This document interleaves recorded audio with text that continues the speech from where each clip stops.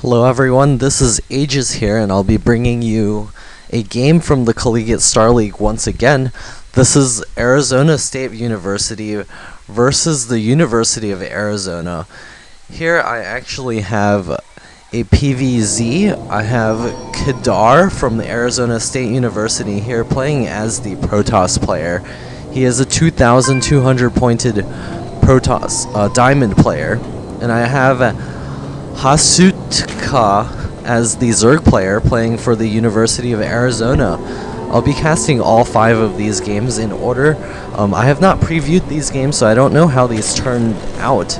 I just saw that they did play all the way up to the ace match. So we'll just be bringing these games to you, and hopefully the audio quality will turn out better than before. I have Quedar here putting down his first pylon. Just to tell you a little bit more about the Collegiate Star League, it's actually a league where there are 140 some universities that play every weekend. We have Quedar here getting his chrono boost off on his probes. The Collegiate Star League also has some universities from Canada. So we do encourage you to look at these games every week if you have the chance to. That some of these games are cast live, and some of them may be brought to you afterwards, like this. So we have these probes scouting around here. See a gateway on 14, a 14 gateway. And Zerg is actually going for expand before pool. We should be seeing a pool soon to help defend this expansion. We have a pylon going down here. I don't think our Zerg player sees this yet, so he's not bringing any probes down. Are we going to see a forge? Yes, we are. Are we going to see some cannons being thrown down? The probe is nowhere in sight. And this Overlord's going to go ahead and spot this pylon. We're going to see how our Zerg player is able to respond with this. He's probably going to have to pull off a few drones to get this pylon and potential cannons out of the way. Just 3 drones. Oh no, he's pulling more drones than that. We got 8 drones coming out to help defend this. We have a cannon being thrown down. It only takes 4 drones to successfully take down a cannon before it warps in. So Haustka has plenty of a good response for this. Our protoss player here, Quedar, not spending his chrono boost on anything. It's not good. If he's still throwing down more cannons here, hopefully these cannons will help him be able to secure a natural expansion.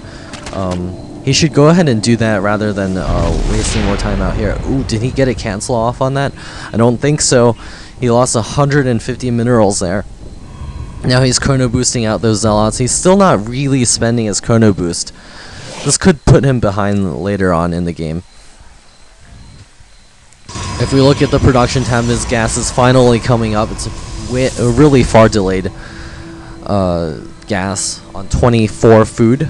We have some Zerglings coming out for Haustka, see if he can test the front and break in. These 2 zealots should be able to stop this from happening. We have our really late cyber core due to the cannon rush here, finally working down on the pylon here. We're going to see what he's going to do with his first 100 gas here. Still no queens out for our Zerg player. The queens are still on the way, presumably because of the cannon rush here. These zealots are going to clean these Zerglings up, but these Zerglings are going to see everything that is going on inside the Protoss base. He's going to see the second gas and know that Protoss is going to tech rather than try to go for an early attack. Queens out here not really doing any vomiting action. Really should get on that so that you can get the extra production off. Probably to produce drones, knowing that our Protoss player is going to be going for tech, and we see the Stargate being thrown down right away. We also have here a This Zergling speed coming out for our Zerg player. He's doing a nice job of spotting with his Zerglings and Overlords, making sure that the Protoss isn't hiding anything. Hiding Dark Shrine tech is something really common, but we do see the Stargate here coming out. Probably going to be going for some Phoenix, maybe Void Rays. The rush distance on this map is quite difficult. It is quite far. It would have been better if he maybe placed a pylon down here and warped in a proxy Stargate. I'm gonna set myself to busy. Forgot about that earlier.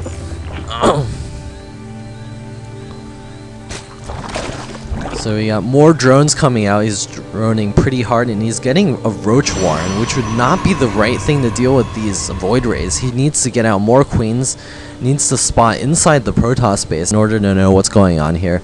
You got the Chrono Boost finally being spent on the Void Rays. He's probably going to be getting another one to deal with double Queens. Gonna start laying the creep down, and when he sees these Void Rays, he's gonna have to pump out these Hydralisks. I don't know if he's actually seen the seen the Void Rays. No, he hasn't. He might just be going for Hydralisks as part of his general game plan, going for Roach Hydra against Protoss. See Protoss throwing down his expansion now, waiting for a second Void Ray before he goes out for an attack. We have the Zealots and Stalkers out here in the middle of the field trying to clean up these Overlords, prevent the spotting from going on. But this Zergling still sees everything. Supply blocked by from the Zerg player due to the loss of an Overlord. If Protoss comes up over here, he's gonna see a bunch of free Overlords here. This could be really bad for our Zerg player when these Hydras come out, when the Void Rays come out. Void Rays could do some damage. Yeah, are gonna clean up those Overlords here and cause the Zerg to become even further supply blocked. And he's gonna have to start getting those Hydras soon. Maybe get some Queens out. He's seen the Void Rays, so he really should respond. Yes, there are 3 Hydralisks in production now. But that's still not going to be enough to deal with this. We got also Phoenix coming out, so with Hydralisk in such small numbers, the Phoenix can easily just pick them up and the Void Rays, and let the Void Rays do all the damage. I have 2 Queens out here, and Queens are being lifted, and the Void Rays are going to be able to do the full damage.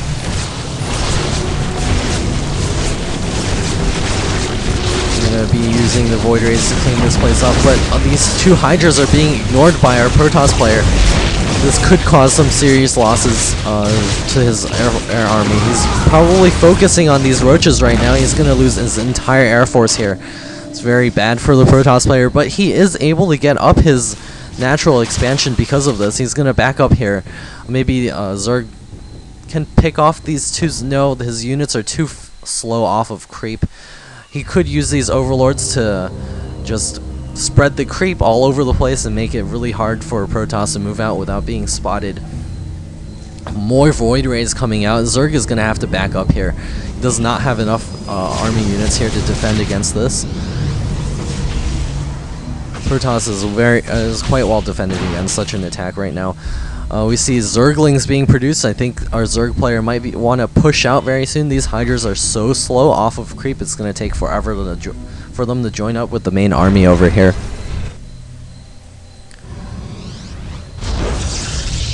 Protoss player getting some extra pylons, probably going to start getting some more production because he has his natural up and running. Should probably throw down some more gateways or maybe even a robotics. And start getting some Colossus out because of these mass Roach Hydra army here. He should also get some upgrades because he got his Forge so early. A recent tactic for Protoss is just to get mass upgrades on early Forge. We have some idle probes here from a Protoss player. Zerg is now taking another expansion down here. His Overlord's still clustering up in some awkward positions. He really should move them so that they can provide better spotting or just to even... And we have a huge battle going on. Protoss might actually lose to this. Due to his tech pattern being less than adequate to deal with mix of units. We're probably going to see a GG from our Protoss player very soon as he loses all of his Air Force units. His money is just piling up, unable to spend it because he wasn't able to build more production units. And Quedar says GG, and the University of Arizona takes the first game.